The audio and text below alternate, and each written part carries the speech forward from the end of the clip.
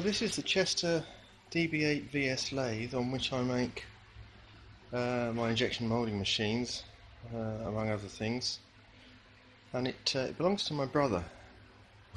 And it's a reasonably competent hobby lathe, but it does have a problem. It says it's not rated for continuous use, and when I do heavy stints of wide bore drilling or boring, or turning large diameters, the motor gets very hot, and we have actually blown one motor.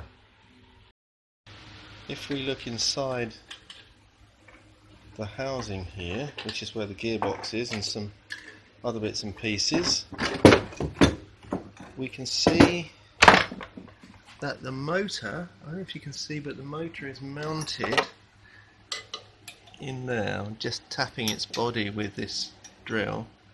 And there is no cooling. The motor is in fact behind this plate here. It's bolted to this plate with these 4 Allen keys. And even this plate here gets too hot to touch. And the motor itself is enclosed in this box, and there's no venting in this box either. So all in all, it's a recipe for the motor to get very hot. There is venting in the bottom of the box. Yeah, you can see these vents here. So there's venting at the bottom of the box, but none anywhere else in the box, so it's a one-way hole, and it's at the bottom instead of at the top, so there's nowhere for warm air to escape, which is just crazy stupid. So what I'm planning to do is fit a fan. I've cut a hole here to put a computer fan which will blow against this plate, which is in good thermal contact with the motor, and the hopes is that it will alleviate the problem somewhat. I may take extra measures as time goes on, but we'll see how this goes. So into this hole, or onto the back of this hole, I'll fit this this fan. Actually, I'll go the other way around, and then onto the front of that hole I'll fit this, which is a 3D printed grill panel, and that will fit like this on there. A little bit of warping there, nothing to worry about. Okay, so at the front, just looks like that at the back.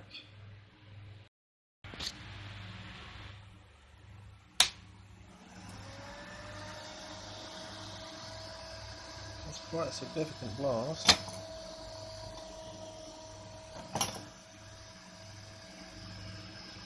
Yeah.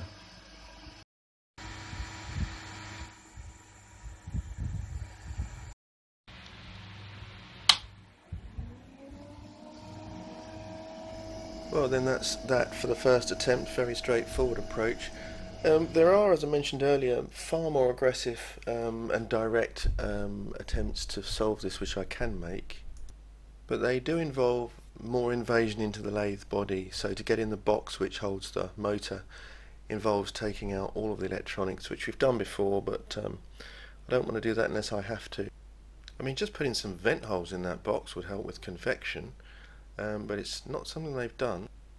You could place a fan in the motor housing itself and get really aggressive with blasting air at the thing, but I was a bit concerned at that approach about setting up thermal stresses or imbalances which might cause long-term damage to the thing, and you do have to wonder why they didn't fit cooling anyway, and then they could say it is rated for continuous usage.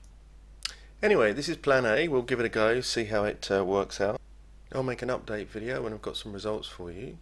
If anyone knows more about this kind of thing than I do, please comment. I'm very interested and happy to hear from you.